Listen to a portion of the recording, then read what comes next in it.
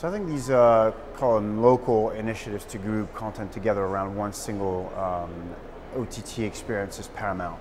And again, for a number of reasons. One, if you look at who the competition is, whether it's Amazon Prime, whether it's Netflix, the consumers have a lot of choice around content. And individually, these broadcasters have great content, but they lack scale and generally broad reach around content. So I think grouping their most premium content together is a phenomenal opportunity for them.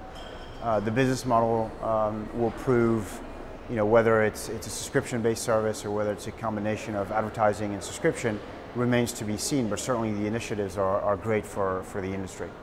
I don't know if we can call it renaissance, but it's certainly a massive opportunity for a number of reasons. One, it creates an additional inventory type. OTT for the longest time has been sort of this niche inventory, and as users and customers fragment and start viewing TV-like experience, TV-like content outside of the main screen, it creates a significant opportunity for advertisers to add more TV-like inventory. And for broadcasters and TV advertisers in general, it represents a significant opportunity for them because they can now build scale. So what they have to do is really aggregate all this audience together on their own platform, but also outside platforms, to make sure they provide the best experience for advertisers, the best location for their ads, and most importantly, the best experience for users and consumers.